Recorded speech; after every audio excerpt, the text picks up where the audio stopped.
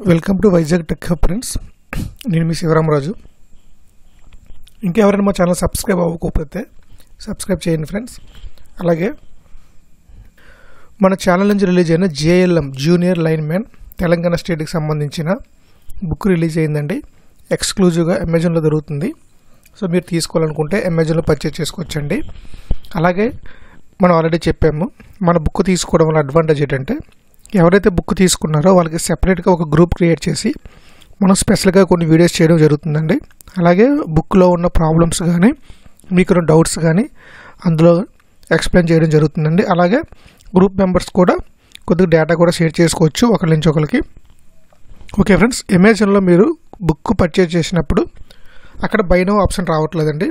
కానీ మీరు కింద జాగ్రత్తగా చూస్తే ఆల్ బయింగ్ ఆప్షన్స్ చెప్పి ఒక ఆప్షన్ వస్తుంది. ఆ ఆల్ బయింగ్ ఆప్షన్స్లో నుంచి మీరు కార్ట్లోకి యాడ్ చేసుకుని పర్చేజ్ చేయొచ్చు ఫ్రెండ్స్.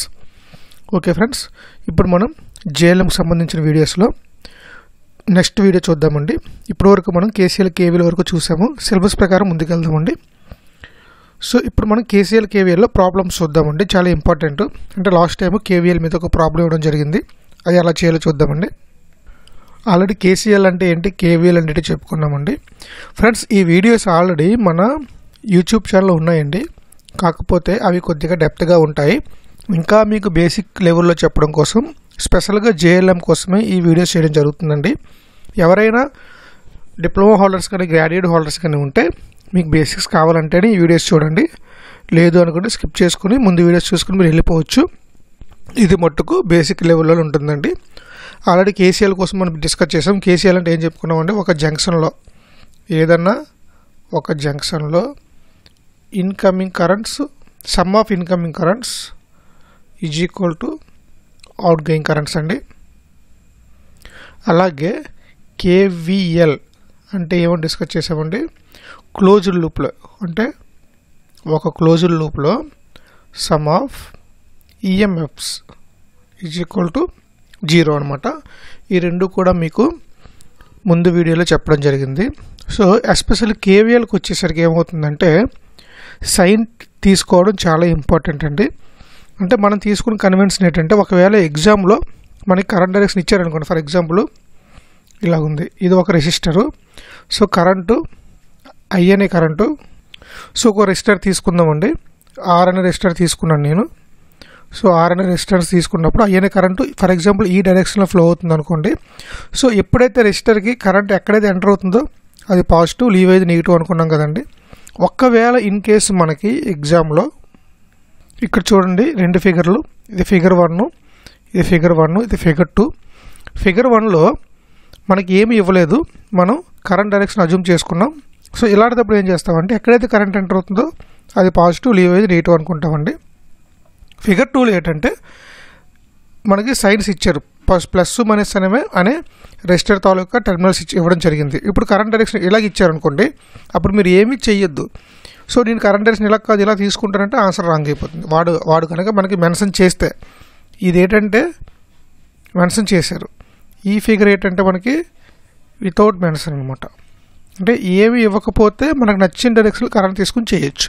ఒకవేళ మెన్షన్ చేస్తే మటుకు కరెంట్ డైరెక్షన్ ఎలా ఫ్లో అవుతుందో అదే మీరు తీసుకోవాలి. మనం కరెంట్ డైరెక్షన్ మార్చి తీసుకోవడం కావదనమాట. సో ఇప్పుడు చూస్తే కరెంట్ ఎలా ఫ్లో అవుతుందంటే ఈ డైరెక్షన్లో ఫ్లో అవుతుంది, నెగిటివ్ దగ్గర ఎంటర్ అయింది. అప్పుడు మనం EMF డ్రాప్ ఏం తీసుకుంటా ఉంటే -I/R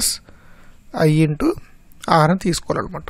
అదే ఈ ఫిగర్లో చూస్తే ప్లస్ దగ్గర ఎంటర్ అయింది కాబట్టి +I/R ఈ విధంగా చేయాలండి. ఓకే ఫ్రెండ్స్, ఇప్పుడు ఒక ప్రాబ్లం చూస్తే మీకు ఒక క్లారిటీ వస్తుందండి. సో మీకు ఎగ్జామ్ల కోసం ఈ విధంగా అడగడం జరుగుతుందండి. సో ఎగ్జామ్లో ఈ విధంగా ఇవ్వగానే ఫస్ట్ మనం చేయాల్సింది ఏంటంటే assume current direction. Current direction అన్నది మనం అజ్యూమ్ చేసుకోవాలి. నేను ఈ డైరెక్షన్లో తీసుకున్నాను, కరెంటు I అనే కరెంటు ఫ్లో అవుతుందండి. ఇప్పుడు ఏమవుతుందంటే చూడండి ఫ్రెండ్స్, సో కరెంట్ ఇక్కడ ఎంటర్ అవుతుంది. సో ఆల్రెడీ మనకు తెలుసు బ్యాటరీ గురించి, పెద్ద టెర్మినల్ ప్లస్, చిన్న టెర్మినల్ మైనస్. అలాగే ఇది మైనస్, ఇది ప్లస్, అలాగే ఇది ప్లస్, ఇది మైనస్. మనకు కావాల్సింది ఈ వాల్యూ ఎంత.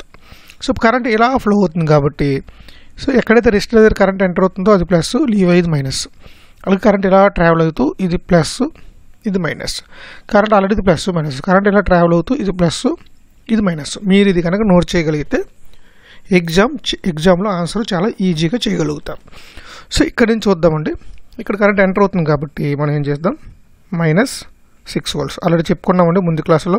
ఎవరైనా ముందు వీడియో చూడకపోతే ముందు వీడియో చూసిన తర్వాత ఇది చూడండి. అలాగే ఇక్కడ కరెంట్, ఇక్కడ ఫర్ ఎగ్జాంపుల్ I అనే కరెంటు 1 ఆంపియర్ అనుకుందాం. సో ఇది 6 volts డైరెక్ట్గా వచ్చేసింది. ఎందుకంటే మనకి KVL ఏం చెప్తుంది, EMFs all EMFs equal to 0కి ఈక్వేట్ చేయాలి. ఈఎంఎఫ్ అంటే ఏంటండి, voltage drop that is equal to IR. అదేంటి, ఓమ్స్ లా. అందుకే మీకు ఓమ్స్ లా చెప్పినప్పుడు ఓమ్స్ లా ఎంత ఇంపార్టెంటో చెప్పడం జరిగింది. సో ఇప్పుడు కరెంట్ ఇక్కడ ఎంటర్ అవుతుంది 2 ohmలో I అనే కరెంటు ప్లస్ దగ్గర ఎంటర్ అవుతుంది కాబట్టి +2I. I అంటే 1 ఆంపియర్. అలాగే ఇక్కడ మైనస్ టెర్మినల్ దగ్గర కరెంట్ ఎంటర్ అవుతుంది, ప్లస్ దగ్గర లీవ్ అవుతుంది కాబట్టి ఇక్కడ చూడండి, ఒకవేళ మీరు మైనస్ దగ్గర ఎంటర్ అవుతున్నప్పుడు ఒక బుక్లో మైనస్ తీసుకుంటారు, లేదనుకుంటే మైనస్ నుంచి ప్లస్కి వోల్టేజ్ రైజ్ అవుతుంది. సో వోల్టేజ్ రైజ్ అవుతుంది కాబట్టి ప్లస్ తీసుకుంటారు. సో మీరు ఎలా తీసుకుంటారో అలాగే తీసుకోండి, ఏదో ఒకటే ఫాలో అవ్వండి. సో నేను ఏంటంటే మైనస్ దగ్గర ఎంటర్ అవుతుంది, సారీ ఫ్రెండ్స్, ఇక్కడ మైనస్ దగ్గర ఎంటర్ అవుతుంది, మైనస్ తీసుకోవాలండి, ప్లస్ కాదు. నేను తీసుకున్న నోటేషన్ ఆల్రెడీ మీకు ముందు వీడియోలో చెప్పాను. ఇక్కడ చూడండి, మైనస్ దగ్గర ఎంటర్ అవుతుంది కాబట్టి -6 volts. అలాగే ఇక్కడ ప్లస్ దగ్గర ఎంటర్ అవుతుంది కాబట్టి +2 × 1 ఆంపియర్. ఇక్కడ మైనస్ దగ్గర ఎంటర్ అవుతుంది కాబట్టి ఇది -2 volts.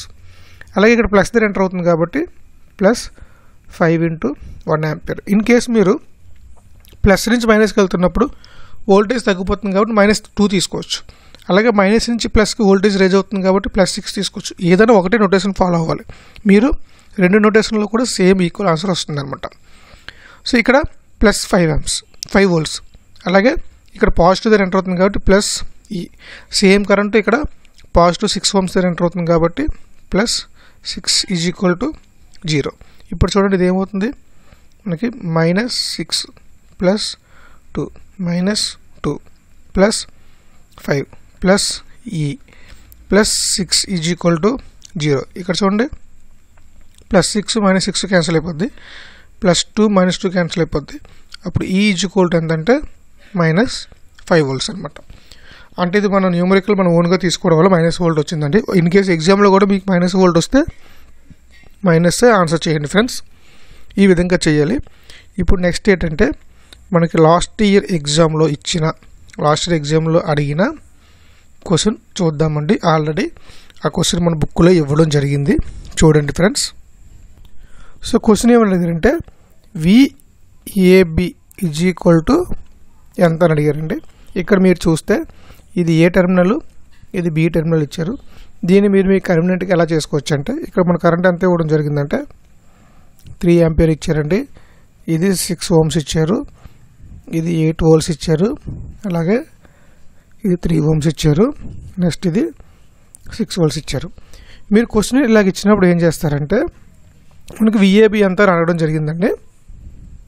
సో క్వశ్చన్ ఏమని అడిగారంటే, voltage across A and B అడిగారు. ఇలాగ ఇచ్చినప్పుడు మీరు ఏం చేస్తారంటే, జస్ట్ ఏకి బీకి ఇది ఒక పొటెన్షియల్ అనుకుందాం, ఇది ప్లస్ ఇది మైనస్. ఇప్పుడు మీరు ఏం చేస్తారంటే ఇందులో లూప్ వేయండి. ఆల్రెడీ లూప్ కరెంట్ ఎంత ఇచ్చారు, 3 ఆంపియర్ ఇచ్చారు. So I = 3 ampere. ఇప్పుడు కరెంట్ ఇలా ఎంటర్ అవుతుంది, 6 ohms దగ్గర ఎంటర్ అవుతుంది కాబట్టి ఇది ప్లస్ ఇది మైనస్. ఆల్రెడీ బ్యాటరీకి మనకు తెలుసు ప్లస్ మైనస్. ఇక్కడ 3 ohm దగ్గర ఎంటర్ అవుతుంది కాబట్టి ప్లస్ మైనస్, ఇది మైనస్ ప్లస్. ఇప్పుడు మాకు ఆన్సర్ ఈజీగా వచ్చేస్తుందండి. చూడండి, కరెంట్ ఇలా ఎంటర్ అవుతుంది అంటే మైనస్ దగ్గర ఎంటర్ అవుతుంది. సో ఇది -VAB, ఎందుకంటే ఏకి బీకి మధ్య వోల్టేజ్ కాబట్టి -VAB. ఇక్కడ 6 ohms దగ్గర ఎంటర్ అవుతుంది కాబట్టి +6 × 3 వోల్టేజ్ వేయాలి కాబట్టి ఇక్కడున్న కరెంట్ ఇంటూ ఇక్కడున్న రెసిస్టర్ అనమాట. అలాగే +8 volts, అలాగే +3 ఇంటూ, ఎందుకంటే 3 ohm ఇంటూ 3 ఆంపియర్ కరెంట్, అలాగే -6 volts = 0. ఇప్పుడు ఈ VABని అటు పంపించేయండి. పంపిస్తే ఏమవుతుందండి, పాజిటివ్ VAB = 6 3 18 +8 +9 -6 అండి. ఇప్పుడు ఎంత వస్తుంది చేయండి, 18 + 8 26, 26 + 9 35, 35 - 6 అంటే 29 వోల్ట్స్ వస్తుంది. సో మీకు ఎగ్జామ్లో అడిగితే ఈ విధంగా చెయ్యాలి ఫ్రెండ్స్. ఇప్పుడు మీకు ఒక ఐడియా వచ్చి ఉంటుంది. సో ఇప్పుడు నెక్స్ట్ మీరు ఏం చేస్తారంటే దీని మీద ప్రాబ్లమ్స్ మీరు ఈజీగా చేయొచ్చు. అలాగే మన వీడియోలో ఆల్రెడీ యూట్యూబ్ ఛానల్లో సర్క్యూట్ రిడక్షన్ టెక్నిక్స్ కూడా చెప్పడం జరిగింది. అవకాశం ఉంటే అవి కూడా చూడండి, ఎందుకంటే వాటి మీద కూడా క్వశ్చన్స్ మీకు అడిగే ఛాన్స్ ఉంది. మన వీడియోస్లో కూడా బేసిక్ లెవెల్లో డిస్కస్ చేస్తాం, ఏం వరీ అవ్వద్దు. అలాగే ఇంకా ఎవరైనా మన బుక్ కొనుక్కోవాలనుకుంటే అమెజాన్లో అవైలబుల్గా ఉందండి, తీసుకోవచ్చు. బుక్ తీసుకున్న వాళ్ళకి మేము ఖచ్చితంగా పీడిఎఫ్ రూపంలో వాళ్ళకి స్పెషల్గా మేము అప్డేట్ చేయడం జరుగుతుంది. అది వాట్సాప్లో ఎవరైతే తీసుకున్నారో వాళ్ళకి ఒక వాట్సాప్ గ్రూప్ క్రియేట్ చేసి వీడియోస్ అలాగే బుక్లో ఉన్న డౌట్స్ మీకు ఏమన్నా ఉంటే అవి మేము అప్డేట్ చేస్తాం. ఇంకొకటి ఏంటంటే బుక్లో ఎవరైనా ఏమైనా మిస్టేక్స్ ఏమన్నా కనుక ఉంటే కనుక అది మీకు తెలిస్తే మాకు వాట్సాప్ చేయండి ఫ్రెండ్స్. మేము ఆ మిస్టేక్స్ని కరెక్షన్ చేసి కమింగ్ బుక్స్లో దాన్ని మోడిఫై చేస్తామండి. సో ఇంకెవరైనా మా ఛానల్ సబ్స్క్రైబ్ అవ్వకపోతే సబ్స్క్రైబ్ అవ్వండి. Thank you for watching this video. నేను మీ శివరామరాజు, సైనింగ్ అవుట్.